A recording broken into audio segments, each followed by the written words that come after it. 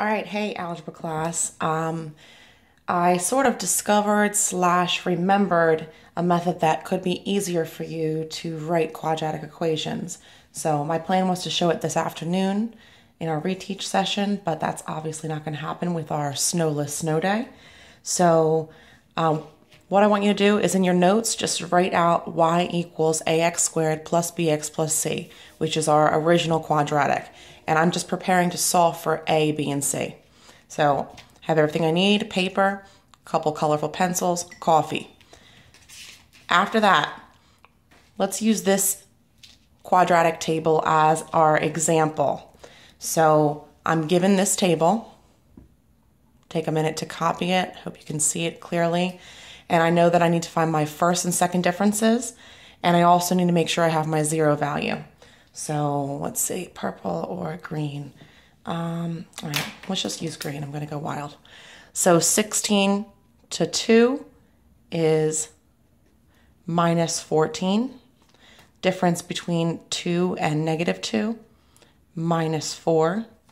Difference between negative 2 and 4 is plus 6. 4 to 20 is plus 16. And then 20 to 46 is plus 26. Let's just get, okay, another color, obviously. The second difference, so our difference between negative 14 and 4, or sorry, negative 4 is plus 10. Negative 4 to positive 6 is plus 10. 6 to 16 is plus 10. And 16 to 26 is plus 10. Yes, it's quadratic, so this works. Second thing you need to do, I'm going to go back to that original sheet that was requesting our A, B, and C. Your C value is just your zero value. So I'm going to put a little cloud around this. 0, 2. I already know that I can fill in that information in this sheet. So C equals 2. To find A is 1/2 of your second value. So whatever your second difference, whatever your second difference is, divided by 2, and that will be A. So I'm going to write in that A equals half of second difference, or diff. So 1/2 of 10, or 1/2 times 10, is 5. So I know that A is 5. A equals 5. So now I have 2 of my values for my equation. I have A and C. My last step is to solve for B. So it says now that you have A and C, use any coordinate from your table to solve the equation for B.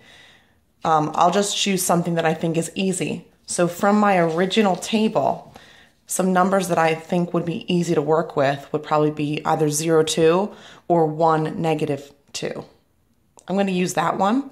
So over here, I'm going to use coordinate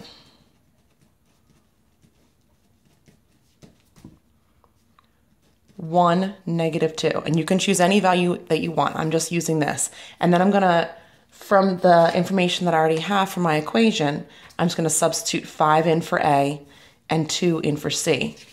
So I want to write out y equals 5x squared plus bx, because we don't know what b is yet, plus c, which is 2. So when I'm solving, I'm going to substitute 1. This is my x value, and that's my y value. Substitute 1 in for x and negative 2 in for y. So we have negative 2 equals 5 times 1 squared plus b times 1 plus 2. Simplify first. Negative 2 equals, well, 1 squared is 1, so that's just 5, plus, and then b times 1. It's just b, so we can just write that, plus 2. So negative 2 equals 5 plus 2 is 7 plus b. Subtract 7 from both sides. Bring down your b. And we now know that b equals negative 2 minus 7 is negative 9. B equals negative 9. So I can go back and substitute all of my values in for A, B, and C, we determined that A equals, what do we say, 5, B equals -9, and C equals 2. So our final equation would be y equals 5x squared minus 9x plus 2. Okay, great. That's what we think it is, but definitely confirm that it works by using a value from the table. So I'm just going to use my 0 value because that's the easiest information to plug in. So we're going to substitute 0, 2 into our equation. So it would be 2 equals, well, 5 times 0 squared minus 9 times 0 plus 2. So anything times 0 is 0, same here. So that would be 2 equals 2, and that is accurate. Okay. What I want you guys to do is so this would be our final equation. This is like if I asked you for the equation, you would give me this as your response. And that'd be perfect. What I want you guys to do is try that same method given this table of values. So make sure you have a chance to copy that, attempt it, and I want you to send your responses as a picture through Remind Chat, and I'll check them. And then any questions that you have, please send it through Remind Chat. Okay? I hope that helps. Bye.